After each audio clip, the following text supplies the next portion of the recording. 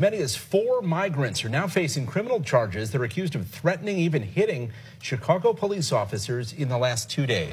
12th District Chicago police officers about 6:20 this morning dealing with an increasingly tense situation, taking 2 alleged offenders into custody, police sources identifying the offenders as migrants. News Affairs calling the individuals in question offenders. The first individual allegedly taking property from the district, attempting to flee, we're told, while a second migrant allegedly battered a responding officer who sustained minor injuries, police say, transported to an area hospital in good condition. 2 other violent or threatening incidents reported yesterday involving 12th District migrants, according to sources, raising concern about what appears to be an untenable situation. The trouble starting 9:45 yesterday morning. Juan Marquez Viena, 20 years of age, arrested and charged, according to News Affairs. Viena now facing 1 misdemeanor count of criminal trespass to property and 1 misdemeanor count of assault. About 4 hours later, more tensions. Ana Rondon, 20 years of age,